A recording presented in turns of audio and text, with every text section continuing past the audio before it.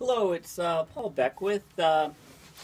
If you live in North America, like myself, you're probably wondering, if spring is ever going to arrive. I'm in Ottawa, and I took my students out recently to dig some snow pits and measure snow layers, ice layers within the snow depth.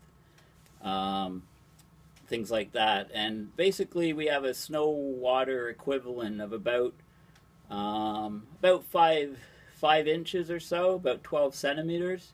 In Ottawa. 2 years ago. It's March 25th. 2 years ago, we had a whole week of temperatures 25 degrees C and warmer. People were actually golfing. The snow had been long gone, and there was very little water. The ground had actually dried out, and the grass was growing. Now the only grass we see here in Ottawa is this type of stuff here, which I'm considering sticking on my lawn. So, it'll be fun because when the snow goes, I'll have like perfectly green grass. Everybody else will have brown grass. And I won't have to worry about watering and grubs and stuff. But anyway, I'm basically going to talk about the revenge of the purple blob. Humans have been messing with the atmosphere, changing the chemistry of the atmosphere, and the climate system is responding. The statistics has changed, and the purple blob is coming down from the Arctic and wrecking our spring here. So what I'm going to show you is some images from Climate Reanalyzer. If you just Google Climate Reanalyzer, look at the forecasts, you can actually generate these things yourself. And I did explain them in a previous video. So what we have here is this here is the temperature anomalies. So the purple regions, the purple blob, those regions are minus 20 degrees Celsius, which is minus 36 degrees Fahrenheit, lower than the average. So the average is determined at all different spots, and this is each image is a frozen picture in time, a glimpse at what the temperature anomaly is around the planet. So the purple is minus 20 degrees Celsius from the normal, and the red is plus 20 degrees. Now look, the Arctic is incredibly warm. In fact, the temperatures for the Arctic overall are approaching, between +3 and +4 degrees. If you go to the higher Arctic, it's even more, and it's all over Greenland. It's on Greenland. All that ice, which will affect sea level when it melts. So what we're seeing here is each image is updated.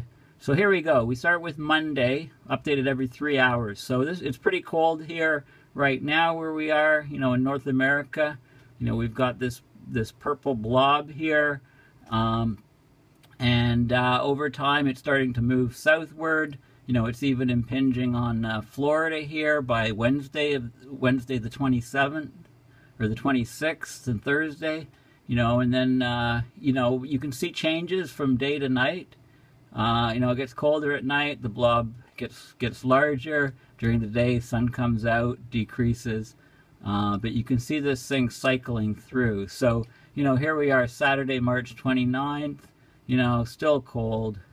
And we go from cold to slightly warmer to cold.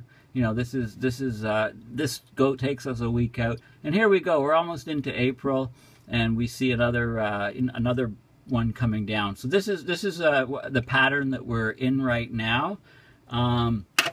This is showing the jet streams here. So the red is high speeds. This is meters per second. So the reds are 75 to 100 meters per second. The yellows are about 50. This is at the 250 millibar pressure level, which is about I don't know, about 250 millibar. It's about 8-9 kilometers high, 10 kilometers. It's basically near the tropopause, which is the border between the troposphere and the stratosphere. And you can see how the it's moving around here, but you can relate these cold temperature regions. Those are in troughs of the wave. See right here, it extends all the way down here, so the cold air has come down from the north and it's covering that region, and you can see that as it cycles along, the pattern changes over here. And so this is a view looking kind of down on the pole. Okay, so Greenland's there, but look how warm it is in the Arctic. And then I've got a global view here. So this is the jet streams on a global map, and you can see how fractured and distorted they are. And these give rise to temperature anomalies for the planet like this. So a couple things to notice here. We've got very warm Arctic, very warm Asia, down here in Africa. The coldest places with the coldest anomalies are right over here, over North America. So the purple blob is not being very kind to North America. Antarctic, there's certain regions that are unusually cold as well, but people don't care about that, right? Penguins might. But this is what people are caring about. I mean, this is why, if you want to see some grass, then this is the stuff to get. It's the only kind of stuff you'll see for a while. So this is sticking around, at least for the next week into April. So when are we going to get spring? Well, these blobs are getting smaller. The purple blob is getting smaller, and that pretty soon will just be in all the reds. And then, if this El Nino event occurs and if the Pacific water is warm, we get the El Nino, then it'll be like flicking a switch. Okay, we'll go from purple blob, cold anomalies to shorts and beach weather, and too hot, and then we'll start having problems with forest fires, with tornadoes, stuff like the usual stuff that we get. So this is the precipitation, and it also shows the white regions is sort of the snow cover area. So the snow cover is still extensive, over all of Canada down into parts of the U.S. And the blue is the snow. Okay, mixed precipitation is purple, rain is green. So what you can see is you can get these nice bands. Like, look at this, March 31st. These nice snow bands coming right across. So this is recycled. Now it's March 24th. So you can see, various regions of snow. But you can also see that it kind of tracks the snow line. So where there's a snow cover, the reflectivity of snow is very high, so it's reflecting the sun away. It's not being absorbed, not heating the air. So the snow regions are colder. The regions without snow cover are warmer. There's more absorption of the solar radiation. So the band, the sort of separating band between, so you can see the snow here tracking along that interface between the white and the brown, between where there's snow and where there's not snow. But the important thing is this, we're getting this persistent pattern continuing through into April. So, there's still loads of frozen water on lakes. On some lakes, around Ottawa latitudes, we're talking about 24, 30, even more, 30 inches of ice cover on lakes. 2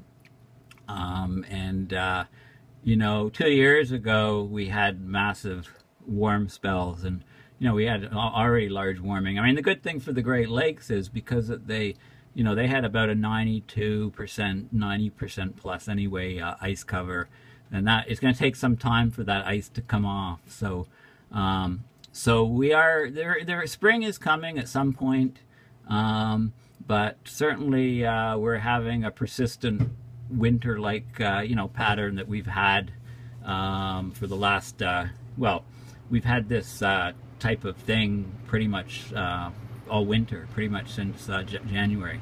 So I'll stop here, so if people tell you, it's cold, what happened to global warming? Well, you can tell them not to worry. The global climate change is creating this purple blob, and the purple blob is coming down over North America. Most of the world is still, warming like crazy.